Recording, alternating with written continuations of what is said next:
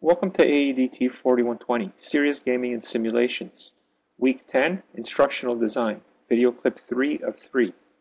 I'm Professor Bill Kapralos, and over the next few minutes we will be discussing effective instructional design features. However, prior to doing so, here's the list of analysis questions for this particular video clip. Number 1. What are the 10 effective instructional design features identified by Eisenberg et al. In 2005? Number 2. What are the additional 4 instructional design features described by Cook et al. In 2012? A note before we begin our discussion: we will be focusing on medical simulation, and the simulations may not necessarily be in the virtual domain. That is, they may be physical-based simulations. Regardless, what will be presented here can be generalized. According to Cook et al. 2012, previous reviews of the medical simulation literature have confirmed that technology-enhanced simulation, in comparison with no intervention, that is, no simulation, is associated with large positive effects. However, the relative merits of different simulation interventions remain unknown. Since the advantages of one simulator over another are context-specific, that is, a given simulator may be more or less effective depending on the instructional objectives and educational context, it makes sense to focus on the instructional design features that define effective simulation training, the, open quote, active ingredients or mechanisms, end quote. Eisenberg et al.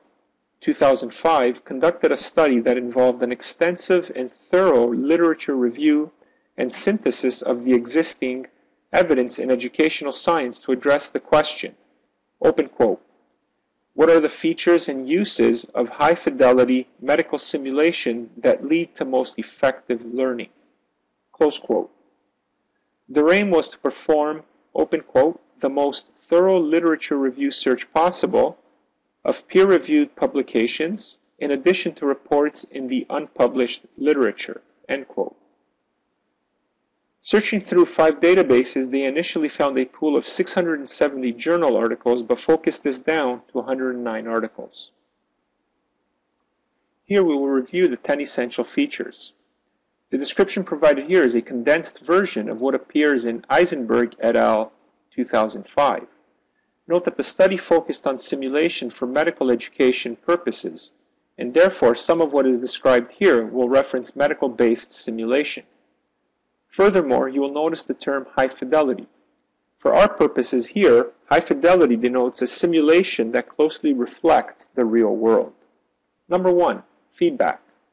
Knowledge of results of one's performance is the single most important feature of simulation-based medical education toward the goal of effective learning. Educational feedback also appears to slow the decay of acquired skills and allows learners to self-assess and monitor their progress towards skill acquisition and maintenance. Sources of feedback may either be built in to a simulator, given by an instructor in real time during educational sessions, or provided post-hoc by viewing a recording of the simulation-based activity. Number 2, repetitive practice. Opportunity for learners to engage in focused, repetitive practice where the intent is skill improvement is a basic learning feature of high-fidelity medical simulations. Repetitive practice involves intense and repetitive learner engagement in a focused, controlled domain. Skill repetition in practice sessions gives learners opportunities to correct errors, polish their performance, and make skill demonstration effortless and automatic. Outcomes of repetitive practice include skill acquisition in shorter time periods than exposure to routine ward work and transfer of skilled behavior from simulator settings to patient care settings. Number 3, curriculum integration.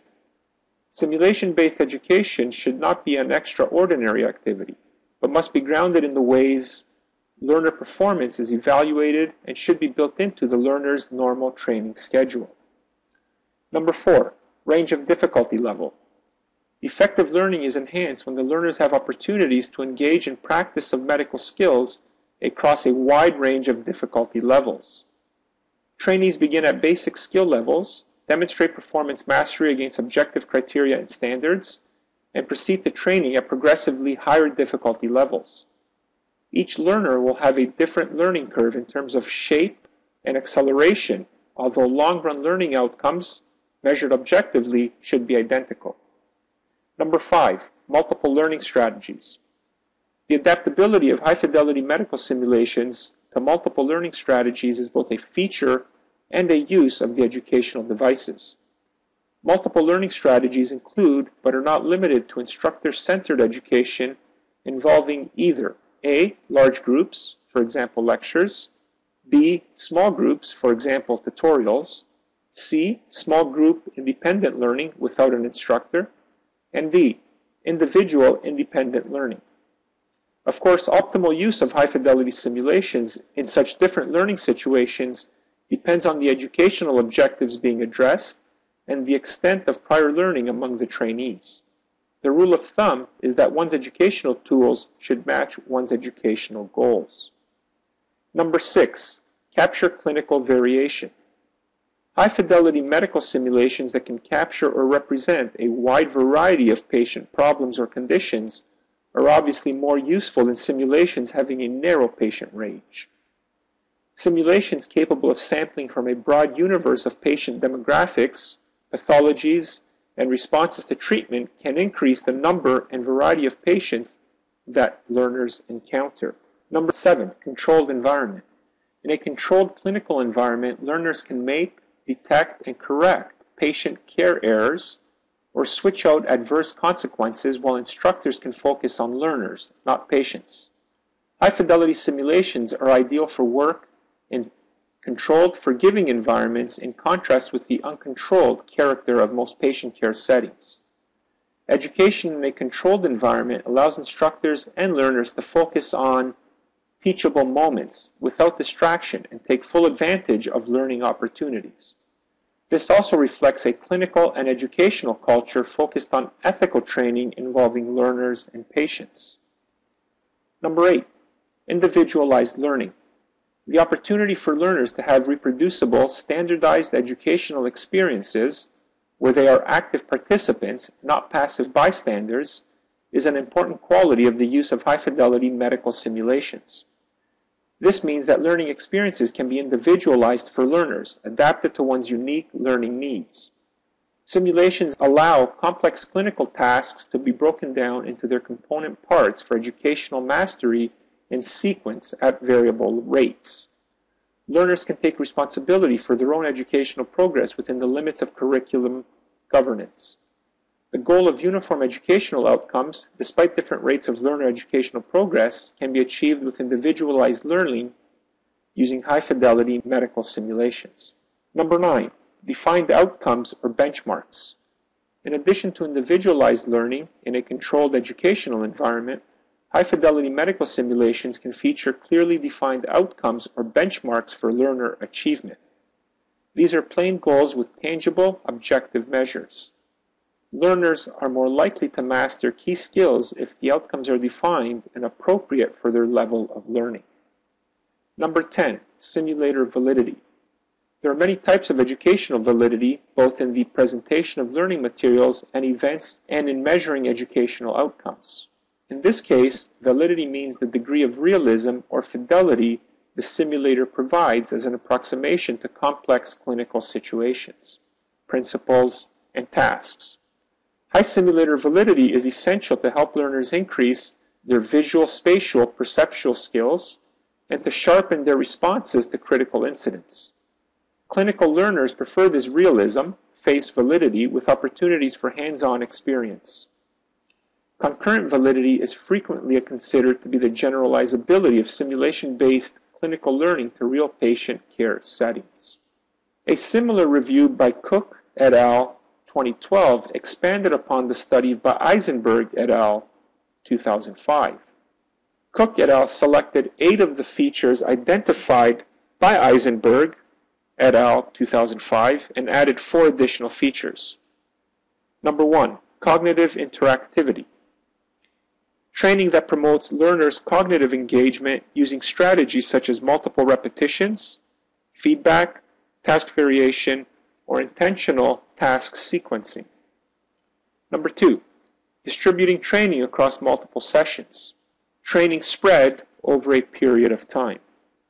Number 3, group versus independent practice, training activities involving 2 or more learners as compared with training alone. Number 4, time spent learning. Here we have examined 2 studies that performed an exhaustive review of the existing simulation-based literature to define a list of effective instructional design features. The 2 studies we just examined were specific to medical education, but they should not in any way deter you from their generalizability. In my opinion, they apply to simulations and games in general. Although there is plenty of overlap between the results of the 2 studies, there are some differences. Why is this so? Furthermore, although the studies do not mention serious games or game-based learning, there is no reason why these results can't be applied to serious games. Finally, keep in mind that according to the authors of both studies, greater work remains, so this is, of course, not definitive. There are undoubtedly other effective features that may be just as effective, but for whatever reason did not make the reviews. This brings us to the end of our discussion on effective features, and I just want to point out the references. First, Cook et al.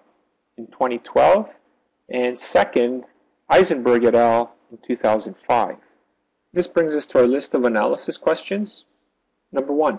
For each of the 10 features identified by Eisenberg et al. 2005, and the 4 additional features identified by Cook et al. 2012, describe how they are applicable to a serious game in general. Are they all applicable? Do we need high-fidelity serious games? Number 2. Does simply ensuring that any serious game or simulation developed includes all of the effective features imply an effective serious game or simulation? This is the end of this video clip. Thank you.